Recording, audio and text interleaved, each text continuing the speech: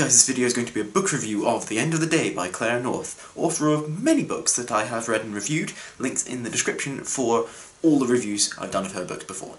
I've really loved them, so this is no exception. Charlie is the harbinger of death. Not the actual horseman of the apocalypse, just the person that is employed by death to go before him as either a courtesy or a warning. Charlie gets to do a lot of things that he likes in this job.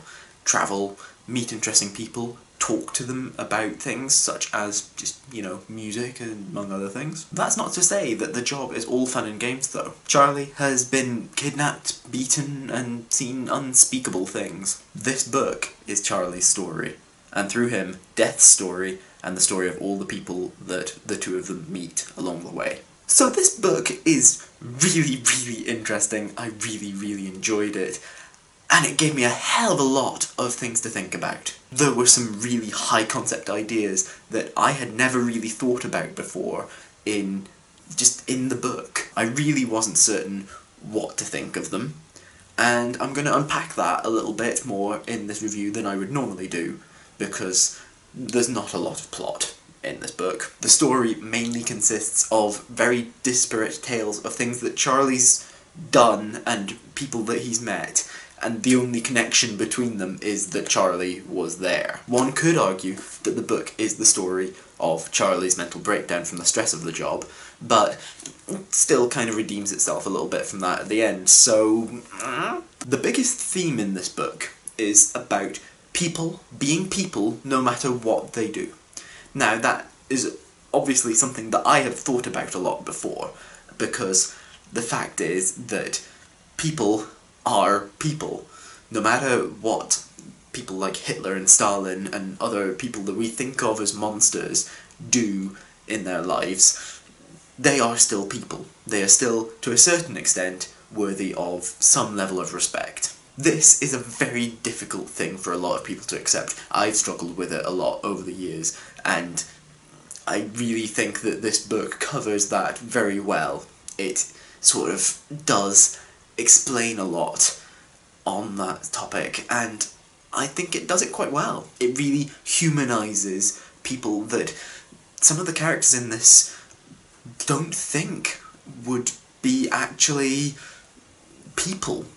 I really found the concept of death employing someone and then having them go before them, keeping an appointment book that needs to be stuck to as much as possible.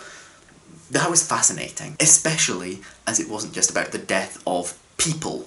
It was also about the death of concepts and ideas and that sort of thing. One who honours the living for death. It was an enlightened idea, and made me really think about, would I want to know that a change is about to go on in my life before it happens, but, not know what sort of change it is?